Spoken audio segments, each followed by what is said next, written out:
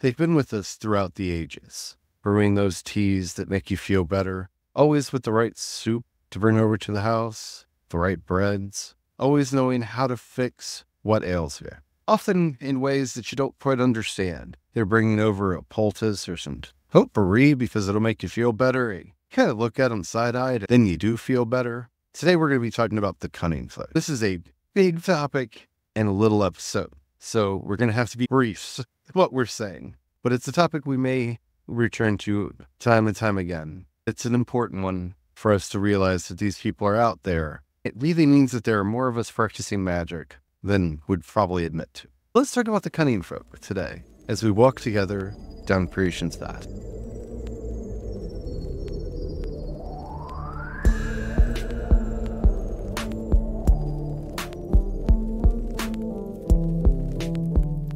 Hello, everyone. My name is Charlie. I am a Christo-pagan druid and priest of Bridget. Hello, everyone. I am Brian. I am distractible today and sous chef to the Dodbeth. Yeah. So I'm not careful. I'm going to get the big wooden spoon. So today we're talking about the Cunning Folk, which is a topic near and dear to my heart, since it is a tradition that runs through both of our families, but through mine, very close, near and dear to my heart. And this is going to be a complex topic. I think we can have a very lively discussion about it in the comments, but I don't think that there are any right answers or wrong answers. It's a broad topic. First, I think we should start with the right answers.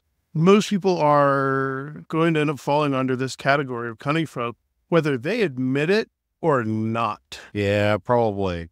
So before we get into it, don't forget to like, subscribe, follow, whatever the terminology is on the app that you're listening to us on. It really does help us out. Plus, we do original Christo-pagan and druid content 5 days a week, Mondays to Friday on this podcast, even through the illness that just swept through the house. I'm sorry for my voice. I still don't feel like my voice is 100% better, but it's better than it was yesterday. So, yay. Don't forget to subscribe. All right, on with the show. First of all, I think we have to start with what I would say is there are 3 kinds of Cunning Folk, just on a very broad spectrum of things. There are intuitive Cunning Folk that they're probably not trained, they're probably not from a tradition, but they have an intuitive connection to the land, to the spirits of the land, and they just have a knack of knowing what to put together.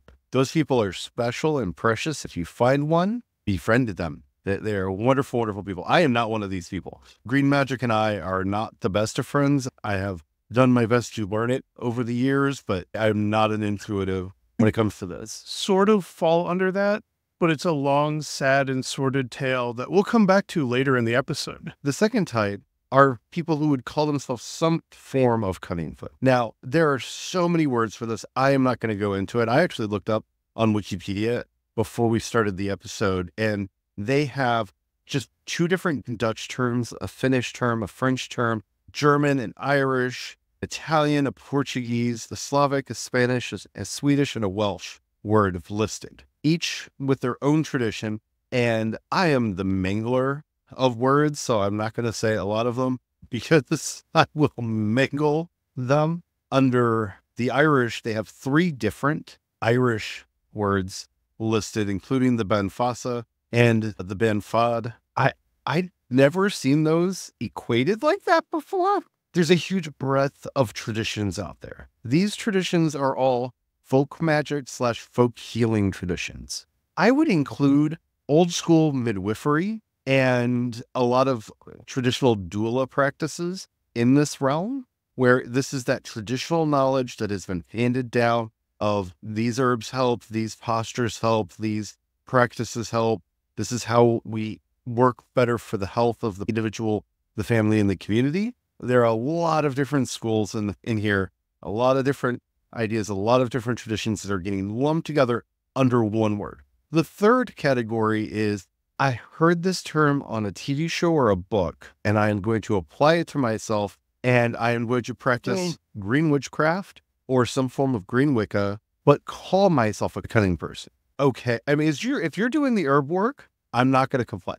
I am not a gatekeeper. I don't like being gatekeepy about things, but I have seen some stuff out there that feels very much like I'm going to rebrand my green witchcraft to say that it's cunning magic, that it's the work of the cunning folk, it's cunning tradition, because this term is one that comes in and out of fashion from time to time. I think that there is a distinction between green witchcraft and cunning practices. It's a tricky distinction because on one hand, you want to be like, this is culturally appropriative.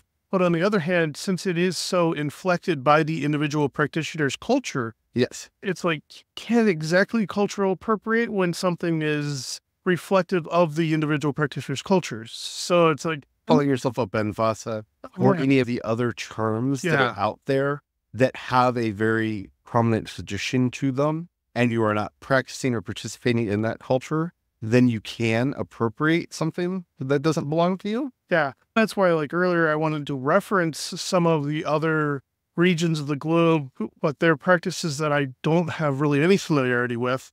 And so that's also where it's like, it is, but also I'm definitely not an authority to be speaking on. So I would never gatekeep any indigenous tradition out of being classified as cunning folk. I feel that it is colonizing to lump them in to the practices of the cunning folk, because cunning practice is a result of colonization. Most of these practices would have been done by either folk healers, witches, druids, shamans of some stripe, whatever the magical technician was in the societies in question.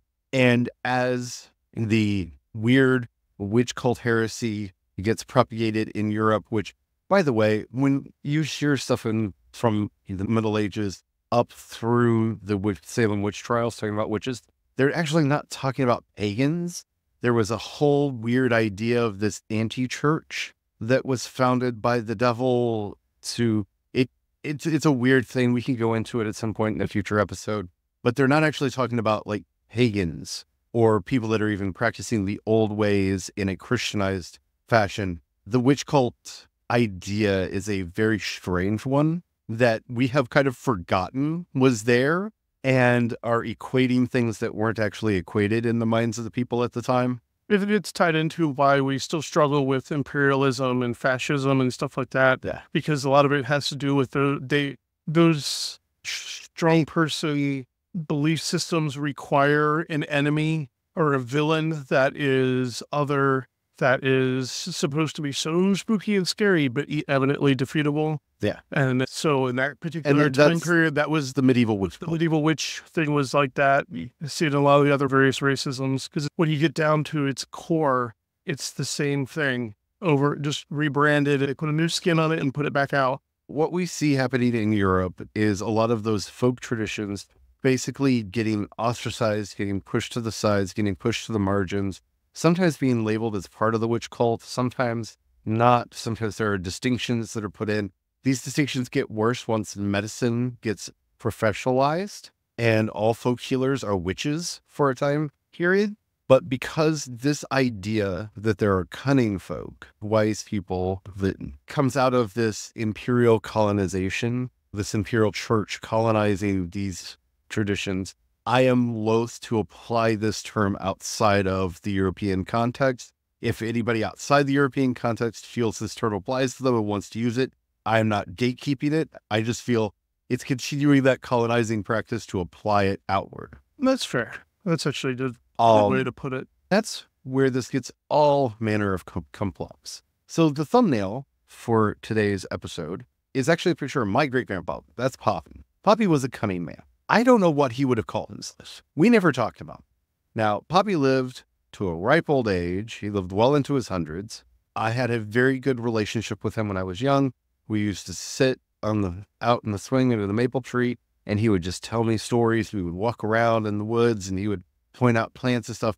I've often talked about how I wished I would have been a smarter, more studious child and taken notes about everything, because just what I remember is gold. And I wish I had written everything down. Like, I wish this was a time period where smartphones were a thing and I could have recorded all of those conversations. I don't know what he would have called himself. I know one thing he would never call himself was a witch. Poppy was a Southern Baptist minister, but everyone called him Doc. To this day, I am recognized as Doc's grandkid.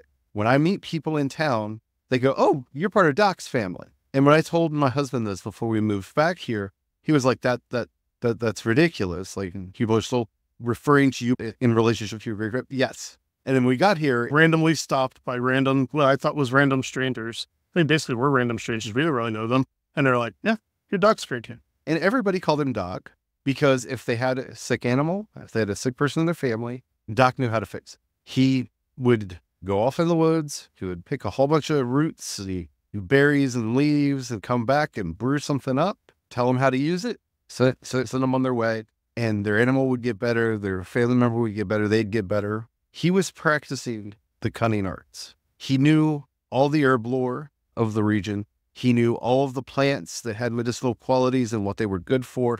He knew how to prepare them, how to mix them. He would very much fits the mold of a cunning person. And when you look at his family, there are stories about his mother and whatnot going back.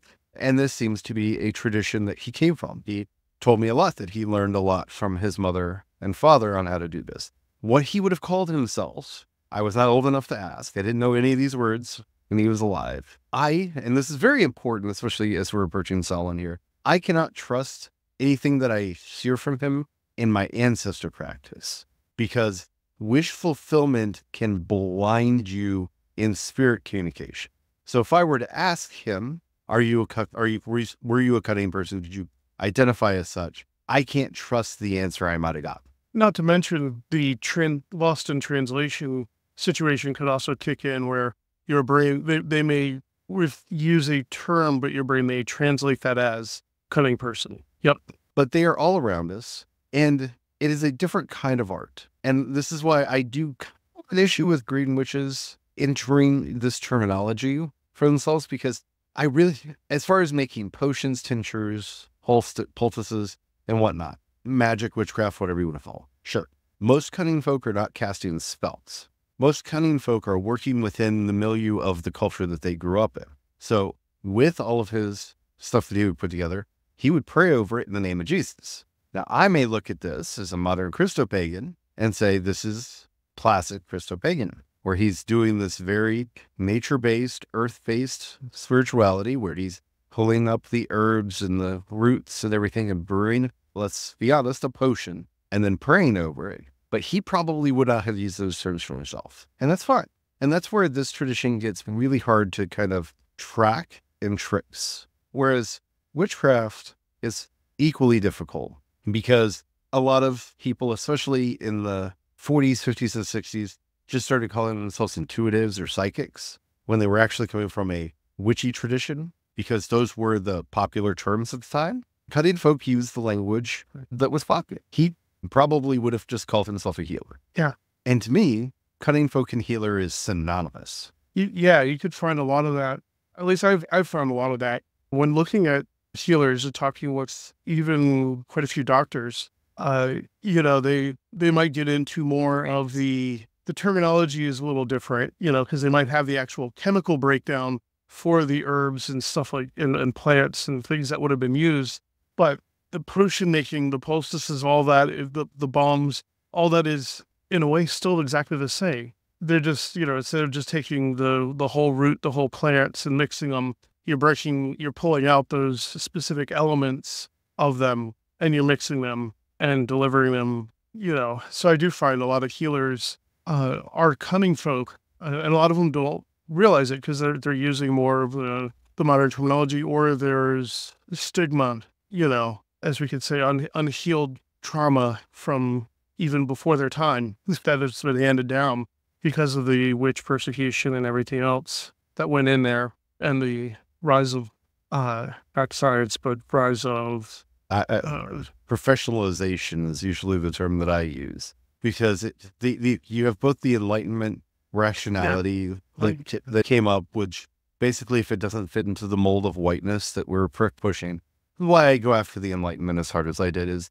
because it equates rationality with whiteness, with a constructed identity of whiteness, because there's no such thing as a white person. It was a constructed identity that then other identities were contrasted against. And of course, white people don't practice magic. This is core to this rationality that rose up. and it's problematic. But also you have the professionalization that, yes, a lot of folk remedies work and a lot of folk remedies don't work. And to me, this is where science and folk medicine should be working hand in hand.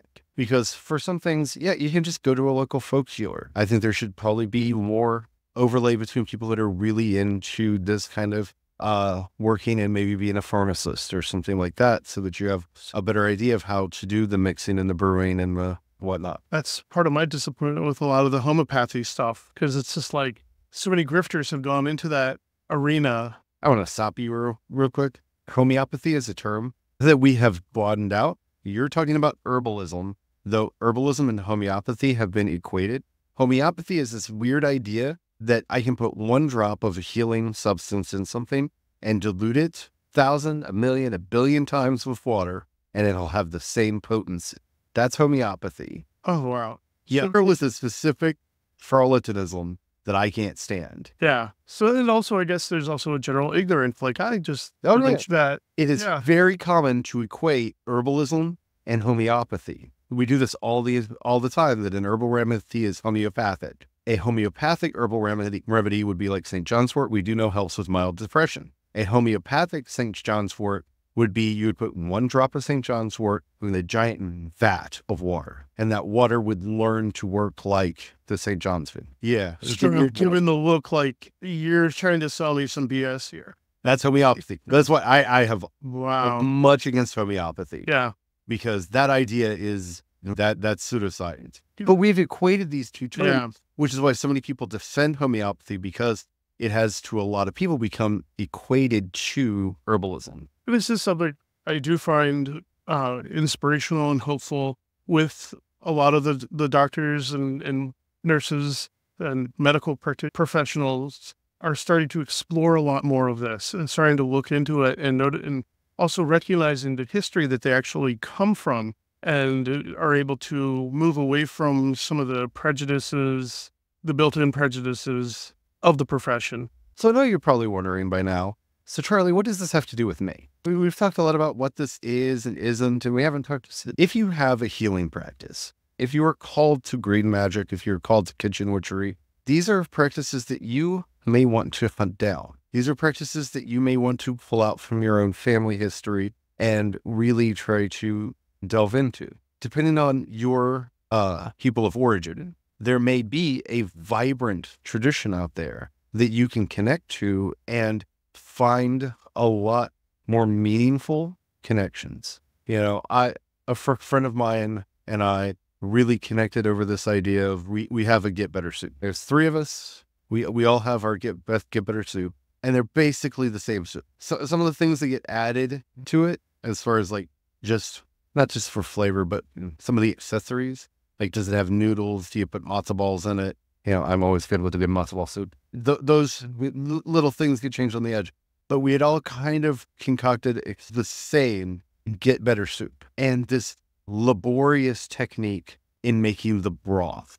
The broth takes time. So you have that broth in the freezer because it takes too much time for when you need it. You can't just make it on the spot. So you make that, you store it up, and then when you're not feeling well, you need to feel better, pull it out, you mix your other ingredients into that broth, and you make that magic soup. But that was me connecting with my people, that I learned these connections. I learned, oh, this thing that I am doing is part of this larger tradition. The herbs that were picked, the methodology. We all tend in magic to either feel like we have to do things rote by the book, or that we're inventing the wheel. There's very little in between. And especially with everything going on right now, I think it's important for us to be reconnecting to these folk traditions and to these places of power that we've lost. I think it's important for us to find the cunning traditions, either in our family or in our culture, and update them. That's the biggest part of this to me, is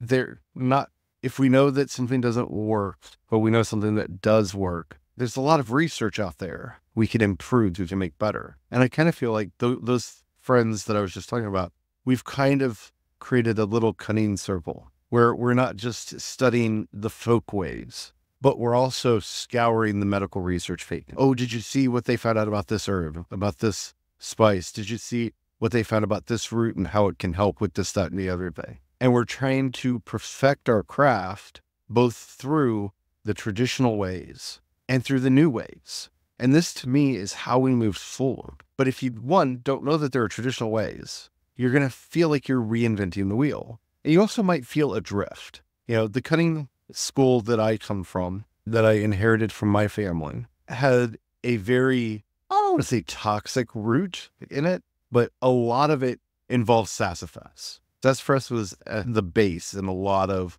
my great-grandfather's life. And we know that sassafras is carcinogenic. You can't use a lot of sassafras. So that's where knowledge is important. It has a wonderful taste. It does seem to have certain medicinal qualities, and there are times when I feel like there isn't a substitute, and we'll still use just a little bit sassafras in something. But in updating our knowledge and staying current with what we know, I now know that the first step to most tinctures is not go outside, find a sassafras, because it grows wild right here, dig it up, take a chunk of the root, put it back in the ground because it'll keep growing. Oh, clean the root up, put it in the pot, get your tincture started that way. That's how all of the folk remedies I learned start. That's not safe. And that's why I wanted to talk about this. I love talking about the old ways. And as we always say on the show, better is better. Old is not better. Better is better. So yes, we are connecting back to our ancestry, to our past,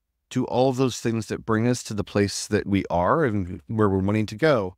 But we are custodians of this tradition. It is our job to pass forward what we've received, but to make it better. So when I teach people, I'll tell them the benefits of sassafras, but at the same time, I warn them it is a dangerous herb to use. It's a dangerous root to use. And it's important to hold both of those. Once again, when going through the process of the 5 powers, it's that cycle over and over and over again, learning and growing and making better each time you go through the cycle. You don't want to necessarily just throw out the sassafras because it's carcinogenic, because we don't know the exact relationship of the ingredients in it and the exact relationship of the carcinogen causing elements in it. By the way, it's as carcinogenic as having steak. Yeah. Just to put it into context for people, because beef is also carcinogenic. Yeah. Living in the city is going to be far more risk of carcinogens than that's like just breathing exhaust. But and also the thing is as science has learned, and we already learned from even the old ways, certain things when combined together react differently, and the body handles it differently when in different combinations. We know that certain vitamins require fatty acids to absorb, or we get nothing from that vitamin. Yeah. So if we have that vitamin on its own, it'll just pass right through us. Whereas we have with the fatty acid, we're going to get a lot of that vitamin all at once. And it's it's understanding those relationships. And always updating our knowledge. And updating it. Because if I can stress one thing about any of this, if you get a book or learn from somebody, here are the herbs that do this, I'm not saying any of those sources are lying. There's a good chance that's what they were taught. The brilliant thing is we have science now. This is where science and the craft should be walking hand in hand. You don't have to speculate on what is St. John's wort good for. St. John's wort was good for getting rid of the demons. Well, why was it getting rid of the demons? Because it can help with medium depression, like light to medium depression. Oh, that's relieving a demon. Yes, 100%. Right? We can see that in the studies. And now we know, that's why they would give black cohosh to women once they'd gone past menopause, because it does boost the estrogen in their system. That's why that was part of the medicine. But we can see, it actually does this. It's like with the Get Better soup. We know that collagen is so great for joint health, for skin health. Your skin protects you from all kinds of diseases and bacteria and everything. So it's just great for everything. It's your shields for all the ills out in life. Science, culinary exploration, chemistry, the old ways. It turns out that's why it was something that was done over a long period of time, because you had to get that meat to a certain temperature and maintain it there for a while for that collagen to break down and be absorbed into the rest of the ingredients, so that then it could be bioavailable for the body. So I promised early on a sad and hopeful tale. I'm going to go ahead and lay that on you now. For those out there that feel a call this particular aspect of the craft, but you feel disconnected, there is hope. For myself, when I was young, I actually had both grandparents who would probably be classified as cunning folk. At the time, they saw in me I could say, potential or the innate ability to practice the arts, and tried. I would almost probably say now, reflecting back, desperately tried to get me to engage, to participate, to learn. And through folly, I didn't pay attention, I didn't learn, which is why I would say I'm a cunning person, but more of the intuitive side, because I had to basically re-intuit everything and learn it all over again. I could still pick up and read from other stuff. But the thing is, even if you've had that separation, you can still pick it up. You can still go back, you can still learn, and you can still practice, and you can still do it. A lot of my chef affinity actually came from that same calling. I'm kind of stupid when it comes to plants and herbs on that side, but I still just instinctively knew and still felt the urge to take that, because both grandparents actually, but in particular one side, was very big into plant and plant growing, and actually was part of a lineage of a greenhouse that's passed on through the generations. That's quite famous, actually, especially in one region. But I didn't get any of that aspect of it. I got more in the, here, you can take this and prepare it, the preparation side. But like I said, there's still hope. You can still connect back in. You can still learn. And it's never too late to do that. And I have the blackest of black thoughts. Like Brian's talking about how, like, we wished he had listened when he was younger. I have the blackest of black thoughts. If you have a plant that's causing you problems in your garden, I will come and I will lay hands on the plant and it will die. Like, it's so bad. The past couple of years, I was teased because I would bring fresh mint in to a restaurant because it's great for bar drinks and other culinary dishes. It's nice to have fresh mint. And I would do this over and over again because I would keep killing the mint plant. Mint plant. This is a weed. This is the easiest thing to grow. I would kill it and get another one and kill it and get another one and kill it and get one and be like, here, someone else take care of it, please. And then I would mess with it and kill it. But it's okay because that, growing plants doesn't necessarily have to be your part of the calling and of the cunning work. We live in a wonderful world where you can buy dried herbs. You can buy dried herbs. And I have not figured out how to kill dried herbs yet. The term we love to use around here, it's about your bailiwick. It's learning what you're good at and what you're not good at, and not beating yourself up over what you're not good at, because you don't necessarily have to be good at everything.